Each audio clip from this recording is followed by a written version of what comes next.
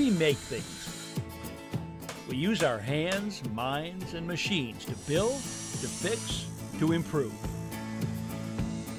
We're known as do-it-yourselfers, home improvement fans, fix-it fanatics, inventors. At our core, though, we're all makers. So let's jump in and make something. Hi, I'm Ron Hazelton. Welcome to the show.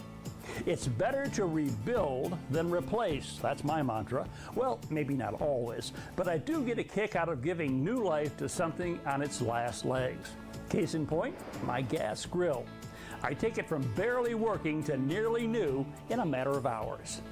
Then I'll shift my restoration focus and head for Cajun country to help a New Orleans couple revive their weather-worn deck. You're going to like this show.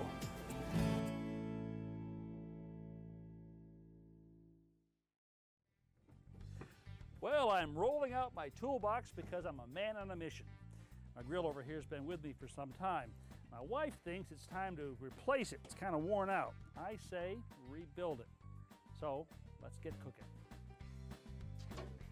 First to go are the grills. Then it's goodbye to the ceramic briquettes, long overdue for retirement. Now the grate that supports the ceramic briquettes, well, it's pretty badly deteriorated. As a matter of fact, I've even tried to make some repairs on it before by cutting strips of sheet metal and sort of bridging the places where it was totally gone. But I think the time has come for a little better quality repair. Well, now I can see why I haven't been getting the results out of my grill. Look at these burners. They're completely plugged up right here and here from debris and rust. And over here, they're burnt through. Look at these big holes. Now also, there's an igniter on this grill. If I push this button down here, these units right here are supposed to spark and start the gas. That hasn't worked for a long time. So I'm going to take everything out.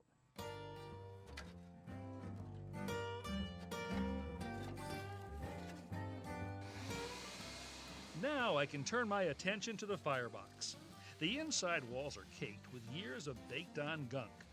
A flexible putty knife takes it off very quickly. To cut down on the mess, I use my shop vac to catch and dispose of the loose material.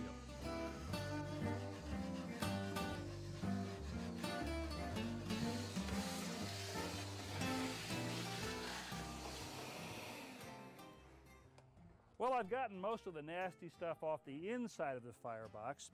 Now I've noticed that there's some oxidation on the outside right here, so I'm going to go after that next. For this, a wire brush is the best tool.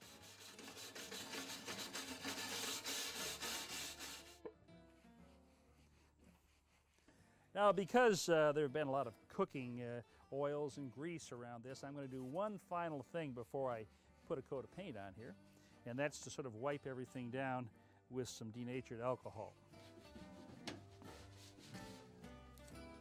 A bit of masking tape will keep the spray paint from messing up the control panel. Well, I'd say we're ready to start painting. Now, a grill like this gets really hot, so you can't use just any kind of paint on it. What I've chosen is a high temp paint, which should hold up pretty well. Now I find that if I hold a spray can about 10 inches from the surface and make long, smooth, overlapping strokes, I get good even coverage. Rather than just reversing direction at the end of the stroke, I move off the edge and momentarily take my finger off the button. This keeps me from getting drips and runs. Wow, the outside looks terrific. Now it's time to make it work as good as it looks, and that means I've got to find some new parts. I've located a garden center a few miles away that stocks repair parts for my grill. Hey, you got it. All set, Ron. Briquettes, right and left burner, Right. lava grate. Okay, what about the igniter? Igniters are both on the burners. Oh, they come attached. Yes, they do. All right, all right. Thank you very much. Got my work cut out for me. All right, thank you. Appreciate it, Joe. Okay.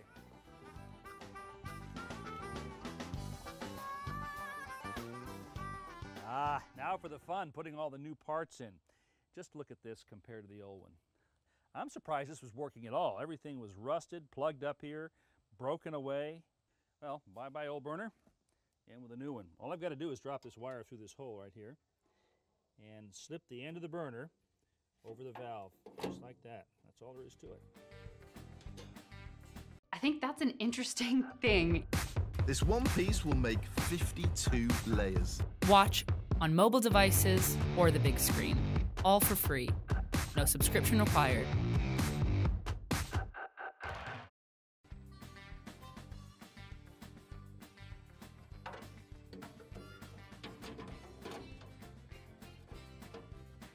The igniter wires push onto terminals at the igniter button.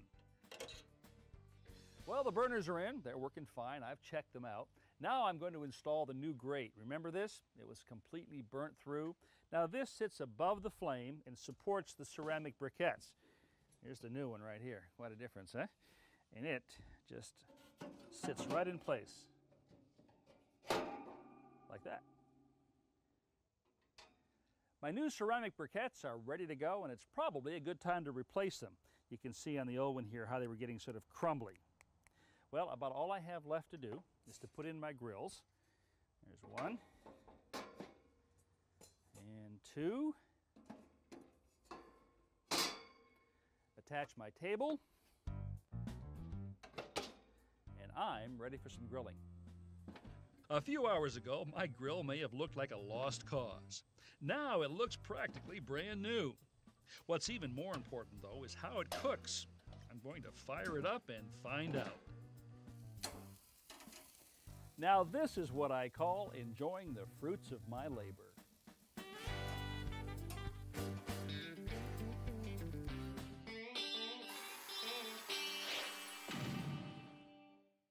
Over time, a little bit of paint stored in a large container gets pretty bad. And if I left it this way long enough, it probably would be totally unusable.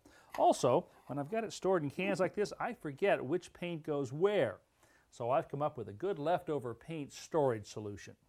I've started saving plastic water bottles of all different sizes. Now the key to keeping leftover paint in good condition is to minimize the amount of air in the container. So I match the size of the bottle with the amount of leftover paint that I have. A roll of masking tape keeps the bottle from tipping, and a paper towel will catch any drips.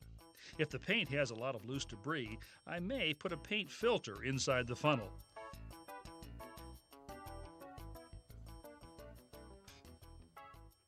Now once I've got the paint in the bottle, I remove the funnel, and this is the secret part here.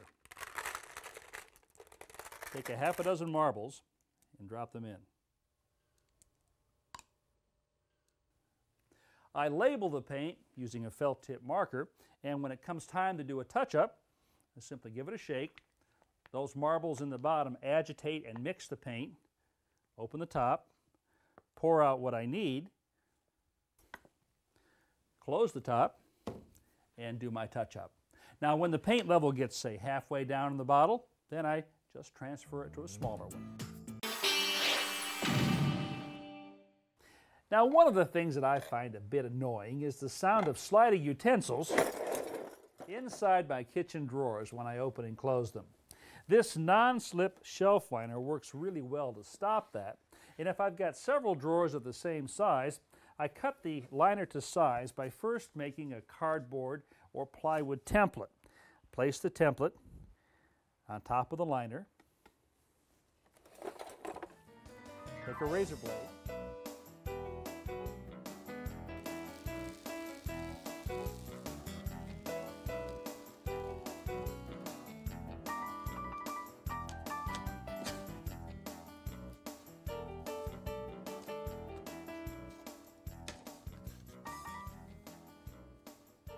And there it is. Now, in the same way that the template precisely fits every drawer, so does the piece of material that I cut from it.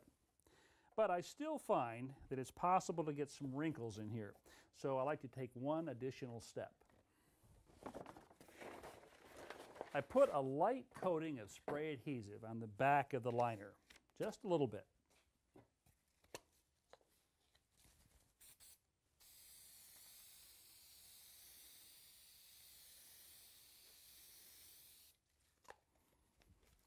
Then, while it's still tacky, I drop it into the drawer.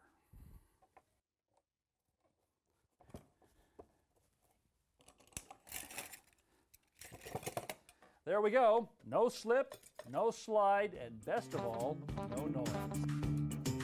In this week's sweepstakes, we're giving away a Ryobi 4-piece lithium-ion compact combo power tool kit. It includes a circular saw, a work light, cordless drill and charger, and reciprocating saw, all in a rugged carrying case. Now these tools are powerful, yet compact, lightweight, and easy to handle. The lithium-ion batteries hold a charge 40% longer. To enter the sweepstakes, just go to ronhazelton.com and click on the sweepstakes banner.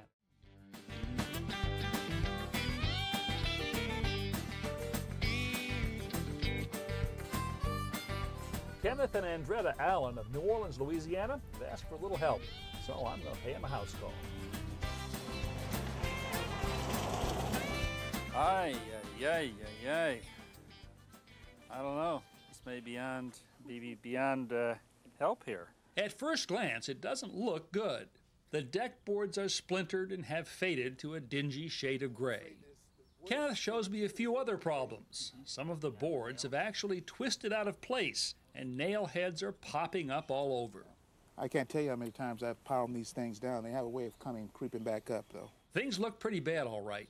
But nonetheless, I'm fairly confident a revival is possible. Several of the problems that you see on this deck, the popping nails, the cracks on the surfaces of the board, the twisting lumber, are caused by the wood getting wet, soaking up water, expanding, and then drying out and contracting. That continual movement, expansion and contraction, causes almost all of these problems. And the way to prevent it is to make sure that you put a good sealer on your deck every year or two. But our first step is to fix those twisted planks, and we begin by removing the old nails. I drive the prongs of a nail puller beneath the heads, and then Andretta pries them out with the other end. Next, we'll try to straighten out those boards. Now this is my high-tech deck board straightening tool right here. What I've done is taken a 2x4, cut a notch out of it, and this is how it's going to work, I hope. This slips right over the end of the twisted 2x4 like this. Oh, that's a great idea. Andretta would have never thought of that. Oh, I don't know. I bet you might have. No, I wouldn't have. Want to give it a push? See if it works? Yes. That should straighten that board right up. Oh, that's great. Kenneth reattaches the problem plank with 5/8 screws, which create a stronger grip than nails. The real advantage to fixing this board rather than replacing it is that we won't wind up with a strip of new lumber that doesn't match the rest of the deck. Okay. There we go, I huh? can feel, yes. What about that? Great Perfect. idea. Perfect. I Such can't a wait. simple solution to what was a big problem for You know, we us. would have went to the store and bought all kinds of contraptions, and it probably wouldn't have worked as easy as this. With the twisted board straightened out, we turn our attention to those popping nails. The ones we can grip with a nail puller, we remove, replacing them with nails that are thicker and slightly longer for better holding power. For the nails that are nearly flush with the surface, we use a drift punch to countersink them slightly. A few of these old boards, though, just won't lie flat and require a bit of encouragement from Kenneth. This is called trust. Do you trust me? Or potential lawsuit. Uh-oh. With all the nails driven in, we're ready to clean the deck with a deck wash and brightener made just for the purpose. We pour the solution into a garden sprayer and I wet the deck thoroughly. Kenneth and Andretta follow behind, lightly scrubbing. But it's the chemicals that are really doing most of the work, loosening the accumulated dirt and bleaching out stains and discolorations. After about 15 minutes, we begin rinsing off the cleaning and bleaching solution using a pressure washer that connects to a garden hose and boosts household water pressure by about 15 times. The high-pressure water produces a scrubbing effect as it rinses off the chemicals. To see just how well the deck is responding, we stop midway and make a comparison. Now see, here's your old board right here. Yes. That's the new board with the deck wash and the power sprayer. Yes. And you can see none of this is hard work. No, it isn't. Well, enough admiring our progress. We refill the garden sprayer and go back to work. After the cleaning is complete and the surface dry, It's becoming clear the deck that was once presumed ready for the kindling pile is well on its way to a comeback. Clean? It's beautiful. It's bright? Yes. It's ready for a little sealer. It looks really, really great. Would you believe this was underneath all No. that? Our next step is to refill the garden sprayer, this time with a deck sealer that will help restore the wood's color and protect it from weathering. All right, guys. Now, what we want to try to do here is keep this maybe about a foot or so away from the deck and move it back and forth in a nice, even motion like that. Keeping the sprayer head a consistent distance from the surface will ensure a uniform coating. This sealer goes on milky, but it dries clear. The main purpose of a sealer is to slow down the rate at which the wood absorbs water and greatly reduce the expansion and contraction that caused most of this cracking and nail popping. Couldn't be easier, huh? It's going on great. Now, this product, given your conditions here, will probably seal your deck for 1 to 2 years. It's just amazing how quickly you can apply sealer with a garden sprayer. Before we know it, we're finished. Didn't even take us 20 minutes to do this whole deck. No. We have no excuse now not to maintain it. Did you say that? Yes, I did. It's always so much better when it comes from you than me. The deck sealer needs to dry for several hours before getting any foot traffic, and overnight before we can replace the furniture. But that doesn't keep us from admiring our success from a distance. I gotta tell you, I feel like we've gone back in time. I mean, this deck probably looks like it did pretty much the day it was put down. I've never seen it look like this. Yeah, it was here when you bought the house, right? It was here Yes, when we but bought the house. never looked this good. And it was pretty easy, too. Yes. Yeah, it was a little work, but it was a lot easier than I would have ever thought it would have been. Good. Glad to hear that. It looks great. Because this isn't the real reason Andretta had me come here. This was your trial project. And now that you found it so easy, the real job is this fence that runs all the way around the property here. All the way around. Cool. Cool, huh? Can you do it with Dad now? Yeah. Now, honestly, when you first saw this deck, did you think it could turn out this well? You know, there's a lot of satisfaction in restoring things. Oftentimes, you find renewed beauty just beneath the surface. How appropriate to rediscover that here in New Orleans, where people know the value of restoring the past. You know, if I've got a nice piece of artwork that I want framed, I'm going to take it to a professional. But there are times when I want a very simple frame around the bulletin board or something for the kids' room. In that case, I just cut out the frame stock on the table saw. Now, the trickiest part to making a frame like this is actually attaching it together. First, I lay out the 4 sides of my frame on a flat surface. Then flip the sections over so the miters are facing up. Yellow woodworker's glue is a good choice for this job. I put a little in a plastic bottom I've cut from a water bottle. Then brush the glue on the face of the miter joints and press them together. Now here's the tool that makes the clamping part of this job really simple. It's called a band clamp. It consists of a clamp base and a long nylon strap threaded through plastic brackets that fit over the frame corners.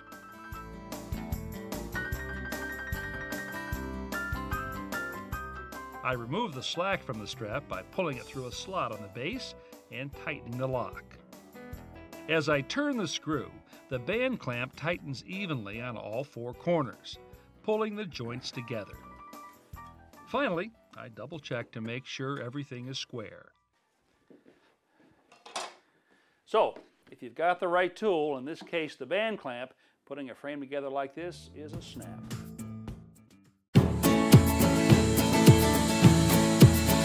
We make things.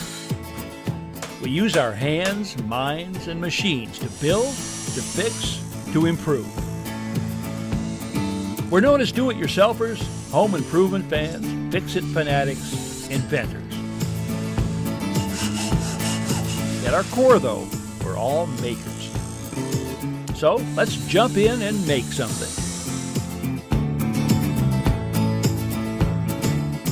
Hi, I'm Ron Hazelton. Welcome to the show.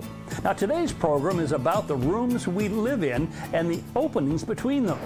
My house call takes me to a couple looking for a separation of spaces, that is.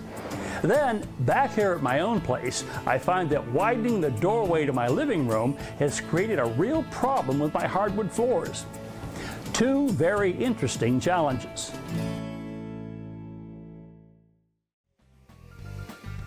Now, it seems to me that many home improvement projects start with a vision. That would appear to be true for Ben and Catherine Moorhead. Now, they've taken care of their share of projects since they bought their house a while back and have their sights set on the next challenge. Catherine, in particular, has a very clear idea of what she wants. Well, we're trying to add a little separation and a little bit of interest in the living room den area. Right now it's just a huge gap. In a lot of the new homes that are going up, you see these beautiful columns separating two rooms, and I thought, why can't we do that here? Now, I don't see any reason at all why Ben and Catherine can't have exactly what they want. I figure they just need a little bit of a jump start. So I head over to Ridgefield to see about creating a bit of separation for my friends. Hey guys! Hi Ron, How welcome are to ya? Ridgefield. Thanks for coming. Thank you very much. I love the rocks. I guess that's where the ridge comes from. We're up Ridgefield. on a ridge here. That's Yep, right. yep.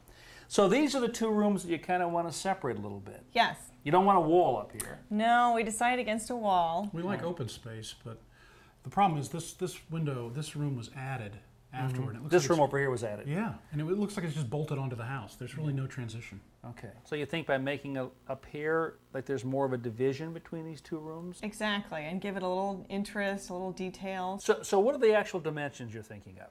I was thinking about 40 inches high and perhaps 17 inches wide. 17? Yeah. That's very precise. It 17 is, inches. it is. Not 20, not 15, 17. Our marching 17. orders are always very precise. Well, that's good. Now, I'm not doubting Catherine's judgment, but just to make sure, I construct a simple plywood mock-up to help us visualize the dimensions. Maybe a little too close in. A little too yeah. much. Okay, let me come into about here. How's that look? Further in? Couple more inches Yeah. in. How about somewhere in this range? Maybe 1 more inch. What do you think? You know, honey, you're the decision maker here, so. Okay. I like it. Well, Catherine's happy, so Ben checks things out from his point of view. I like, this is fine.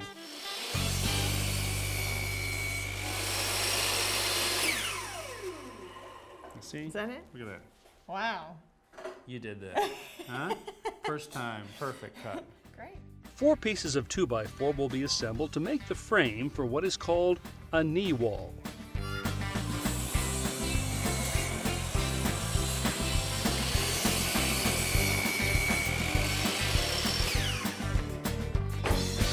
Now these are the 2x4s you cut outside, and we're going to use these to make up a wall frame. So if you just kind of hang on to that for me, I'm going to attach these together with some 3-inch screws.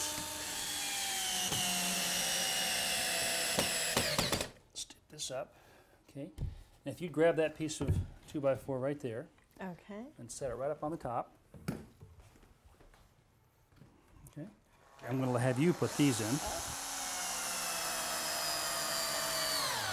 Perfect. Excellent. We'll lay this right on here. That'll give us the extra thickness we need. The wall that we're connecting to is a little thicker than typical, so we're adding strips of 1x2 to our frame to give us the added depth we'll need. Excellent. Okay, so there's our wall frame. Well, it's going to sit right in here, like that, okay? We attach the wall frame first to the existing wall and then to the floor. When it's secure, we head out to the garage and start cutting the drywall that will cover it. First, we score the paper on the face of the wallboard, then stand the panel on edge, break it along the score line, and finally cut the paper on the back. Excellent. Now we're just going to snap it back the other way like this. Okay, there's your cut. Okay, so this is 1/2-inch wallboard here. If you want to grab your screw gun right there, just go ahead and start putting this in. All right. Start here. Mm-hmm.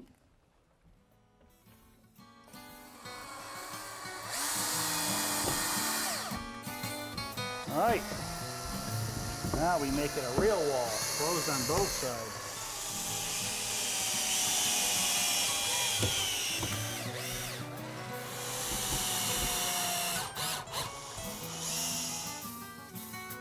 Okay, Catherine.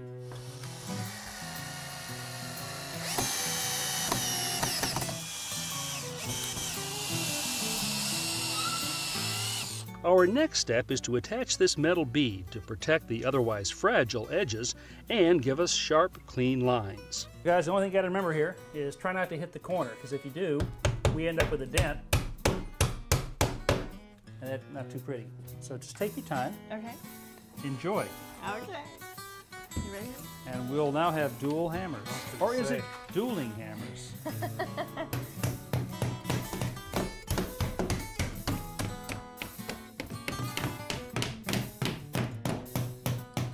Time for a little taping. Okay. Done this before? Yes. You have? I have. So you're a taping I'm veteran. the taper of the family. Oh. Well, let's just dive right in then. All right. Very nice, Catherine. Catherine is putting down what I call a bedding coat of joint compound. We'll cover the joint with paper tape, which I first dip in water, then pull between my fingers to remove the excess moisture. From my experience, I've found damp tape like this adheres better. You want to place that so the center of the tape is right on the seam. Okay. Again, keep the knife flat and you're pressing it in. Okay. Ben, you're up. Ben uses joint compound to conceal the flanges on the metal corner bead and blend it into the wall. The compound we're using today will set in about 45 minutes. Then we'll apply a second coat, and when it's dry, sand it smooth. My friends Catherine and Ben have a space problem. They have two adjoining rooms that combined are just too big. The solution? A knee wall with columns. We finished the framing and drywall. Now it's time for the woodwork. Well, we've got both of our knee walls in, just finishing up the sanding on this one over here. How's it going? Great. It's going well. It's looking good. Oh, that's nice. Really nice. Okay. Well, you've been busy doing that. I've been out cutting this ledge or shelf, whatever you want to call it, that's going to go on top here. This is a piece of poplar, and all I've done is sort of cut a notch out of it, put a little bit of a round over on the edges here, and this will just slip right in here like that. Oh, that's That lovely. looks great. Very nice touch.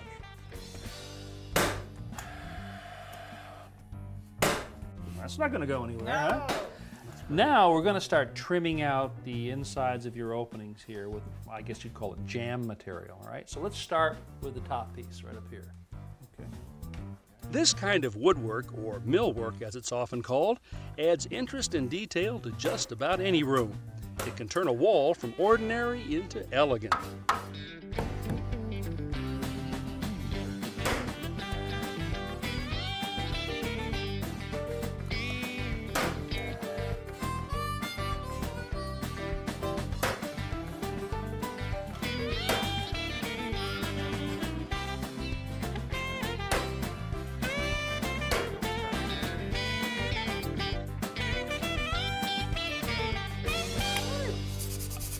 Hey, hey, hey, look what I've got. Your new column. Oh, wow. Ooh, look at that. Uh-oh, I think I made a little mistake. I think I'm a little too big for the opening right here. Just a little. I'll weave it. Seriously, though, you do have to decide what portion of this you want. Top, bottom, middle, what do you think? I think the top because of all of the detail up there. What do I think, honey? You think the top? The top looks great to I me. love the way you two just agree on pretty much everything, don't you? It's great. So the column comes with a capital and a base. I'm going to stack the capital and the base on top of each other. Ben, I'm going to give you a tape measure. Now, if you'd measure from the top right here to the jamb, I'll know how long to cut this column. It's 34 7/16. You got it. Okay, let's cut. Now, getting a straight cut on a tapered column like this can be a bit tricky. For me, the best way to do it is to draw a line all the way around and make the cut with my Japanese handsaw. All right. Wow. Beautiful. The shortened column is attached to the base by applying glue and then toe nailing. Glue is also applied to the top of the column. And the two sections of the capital are set in place and nailed.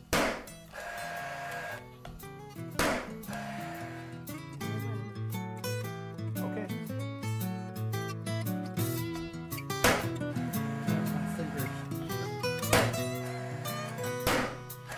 Perfect, honey. Let's give it a try. All right. Well, shall we give it a go? Hey, you did it. That looks nice. Good job, It came guys. out great.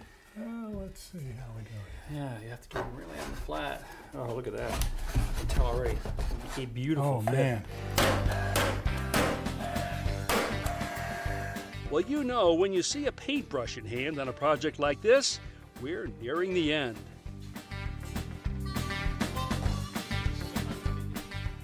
Well, I'm going to go, you guys. You can finish this up. I think you've got it well in hand. Well, you got us there, Ron. Appreciate it. Oh, you're very welcome. Thank Don't stay up you. too late now. We won't. Okay? We won't do it. And enjoy the room. Bye-bye. Thank you. Well, sweetie, between your design and his skillful implementation, we've really added a lot of value here, don't you think? Absolutely. Are you happy? I love it. Well, now that's quite sweet. Who would have thought that separating a couple of rooms could bring a couple even closer together? You know, I'm not one to shatter misconceptions, but bigger is not necessarily always better. In this week's sweepstakes, we're giving away a Ryobi 4-piece lithium-ion compact combo power tool kit. It includes a circular saw, a work light, cordless drill and charger, and reciprocating saw, all in a rugged carrying case. Now these tools are powerful, yet compact, lightweight, and easy to handle. The lithium-ion batteries hold a charge 40% longer. To enter the sweepstakes, just go to ronhazelton.com and click on the sweepstakes banner. A little while ago, I widened this doorway from here out to here and then put in these French doors. I'm really happy with the way this turned out. But when I took this portion of the wall out, well, of course there was no flooring here, so I had to put new strips in. Now I'm faced with two problems. These strips are slightly higher than the surrounding floor, and they're a different color. Well, actually, they're completely unfinished. So what I need to do is to level this down and try to match the color and finish. You know what this is? Well, if you said a paint scraper, you'd be absolutely right. I mean, are you wondering why I'd want to use a paint scraper on this job? Well, properly prepared, this tool can do a great job of removing thin layers of wood. And properly prepared means getting it really sharp.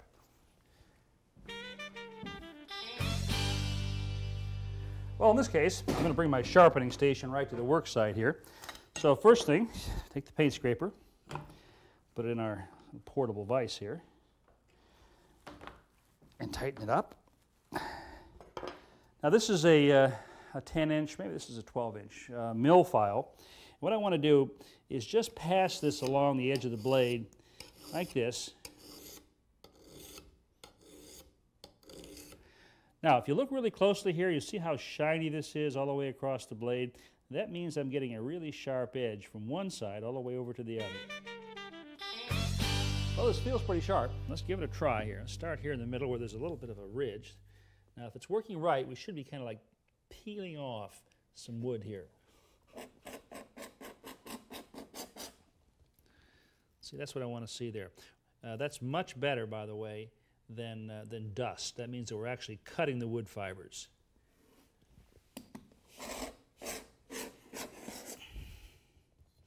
Now, this is working pretty well. You can see, kind of almost functioning like a plane. However, I'm going to switch to a different tool right up in here. Now this scraper is much narrower and it has a carbide tip right here, which means it never has to be sharpened. And it's great for getting up into tight spots like this.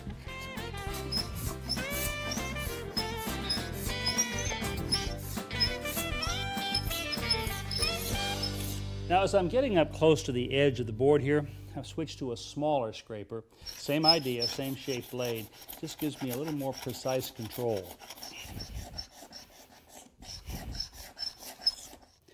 Well, I've gone about as far as I can go with the scraper. I gotta tell you, this is a workout.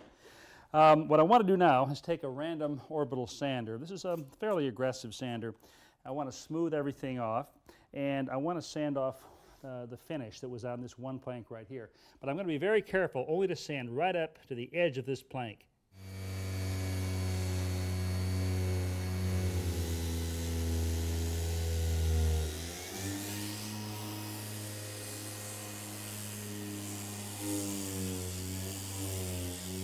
Well, this is coming along just fine. Next step for me is to take some wood filler and fill up some nail holes right here.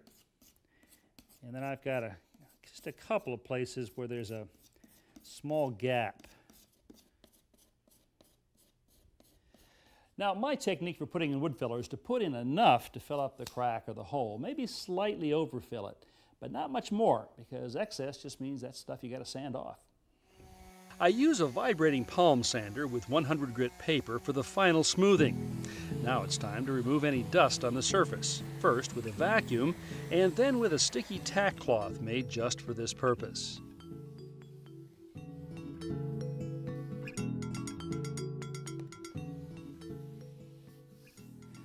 All right, clean, smooth, and dust-free. Now it's time to put a finish on here. The question is, what color finish? Now, I think these floors have just a clear coating on them, but I'm not 100% sure. So what I want to do is a little test here to kind of give me an idea what this would look like with a clear finish on it before I commit to that. And one way to do that is to put either water or alcohol on the wood and wet it temporarily. I'm going to use the alcohol because it'll evaporate very quickly. Now see, if I just put a clear finish on, that's what it's going to probably look like.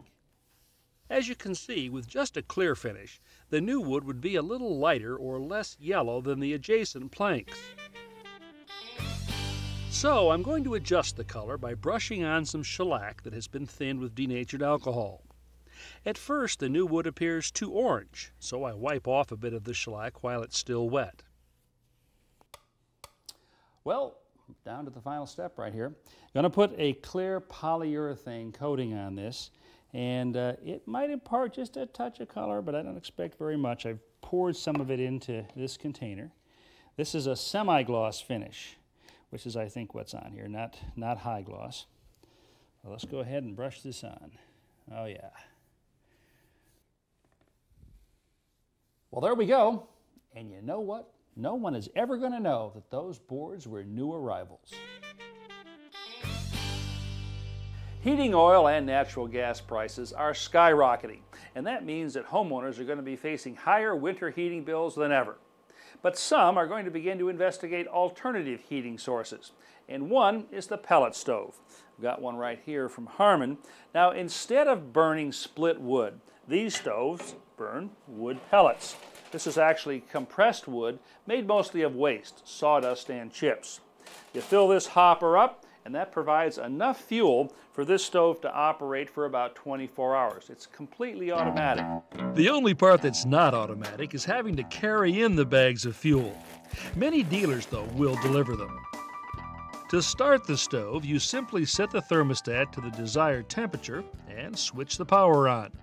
The stove self-ignites, and the fuel pellets are automatically fed into the fire chamber. Within minutes, the stove is up and running. You can figure that a stove like this will cost about $600 to operate for the heating season. And it produces 50,000 BTUs. That's enough heat to heat a house of 2,200 square feet. So if you're looking for ways to knock your fuel bill down, you might want to check out the pellet stove.